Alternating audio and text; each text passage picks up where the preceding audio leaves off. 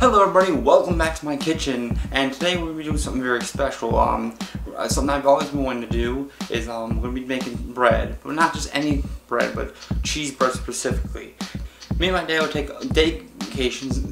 We would call them, being in Chicago to about 40 minutes or so up to Wisconsin. So we would go drive up north, and then end up, going over to Kenosha, Racine, Milwaukee, further than that sometimes. But on the way, by Kenosha, there's a place called Mars Cheese Castle.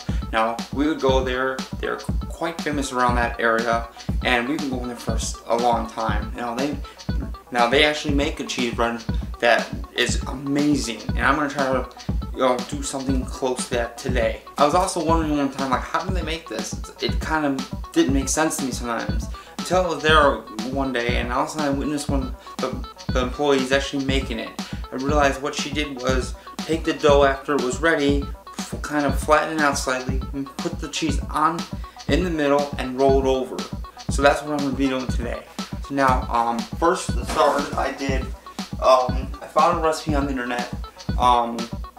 It's something I don't usually, my dad usually, when he did do bread, he did it in a machine. So I'm going to be doing it pretty much old-fashioned way in a pan. I didn't find a recipe on the internet that was pretty simple, just something really quick and easy. It requires 2 cups of warm water, a half a cup of white sugar, 1.5 tablespoons of active dry yeast, 1.5 teaspoons of salt, a half a cup of vegetable, 5 to 6 cups of flour. So what they ask you to do first is take the warm water, sugar, and dry yeast and put it into a bowl, which I've already pre-done here, because it needs to foam up like it is doing right now to activate the yeast. Even though it's dry yeast, I'm using fast rising yeast, which should take half the time. So here we go. So we're going to end up putting this into our food processor. We're going to add the water, sugar, and yeast mixture into here, and then we're gonna, as the directions say, we're gonna end up mixing the salt and oil into the yeast. Our measuring, that is a teaspoon. Make sure if you add too much salt, it'll probably not do too well. So I'm gonna do this, and I'm gonna mix it in with the mix master. Hopefully you can hear me. If I can't, I'll end up having to cut this out. Let me just eyeball the salt. Alright, so there's the salt. Okay, so now we're gonna end up putting about 1/4 of a cup of oil. I think that's about right, I guess. If not, we can always do more later on. And then it says to mix the flour 1 cup at a time, which I'm just gonna estimate this. So we're gonna do this. Start this off. We're going to pull this down, because it's a lot easier to use to do this when it's down. Put a little bit in. Then put this back up. So it's 5 to 6 cups of oil. So I'm going to have to get more.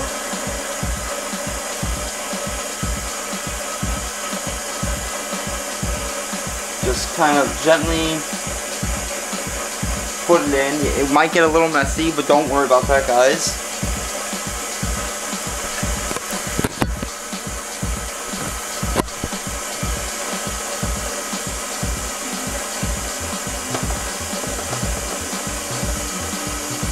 And then we have to knead it for 7 minutes, so I'm going to just leave the machine on, and we'll come back to that after we're all done.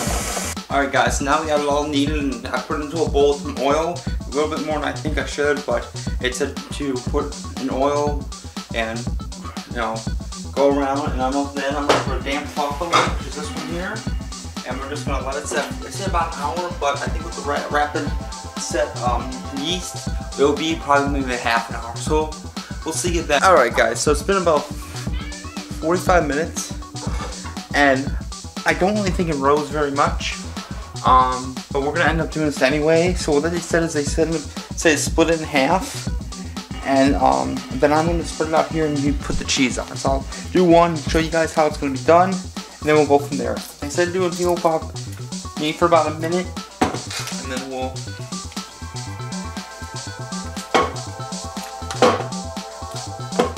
at least it's coming out of this pan pretty easy. I'm just a little worried how it's going to actually turn out. I don't know if you guys can see. So Now we gotta basically take this and hope it's not too oily. I'm gonna somehow bite it in half. Okay, it is at least taking it. Okay. Let's try to separate it like this. That looks about right. So I'm just gonna spread it down on here. It hopefully should. Hopefully do what we're asking. Just kind of, then we'll just take the cheese, like I saw, and just kind of like put it in here, and hopefully it turns out. Now I'm gonna take it, I'm gonna roll it. Hopefully it actually does this. And I put wax paper down to try to make it a little less messy, but I don't think it's gonna really work.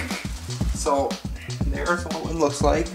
I already put it in one of these pans. Put in one of these pans pre-oiled, and we're gonna see how it turns out. So yeah, there we go. And then I'm gonna do the second one, and then we'll be back when they're both finished. Okay guys, so here they are in the pans. And we're gonna have to let them sit for about another 20 minutes, and then I'll be back when they're all done. There we go guys, they're all finished, and not really what I expect to turn out. They don't look that bad, but we're gonna cut them through real quick and see how they look and take a quick taste. They did come out pretty easily. This one's a little bit broken, not bad. This one came out perfect. Actually, this is not bad. This one actually came out really well. So I'm glad about this one. So good. So no, I don't have a bread knife, unfortunately. I don't even have one in here. We'll just use this one right here. Just cut right down the center. I hope they're done. I left them in there for about 40 minutes on 350. I'm using a gas oven, so keep that in mind. Ooh, ooh, yeah, they're not done yet. So, yeah, they are not done yet. Great.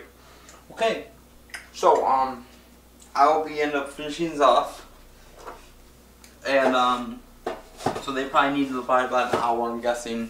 The way they were, they probably need about an hour. But, yeah, I'll probably try to find a different recipe in the future.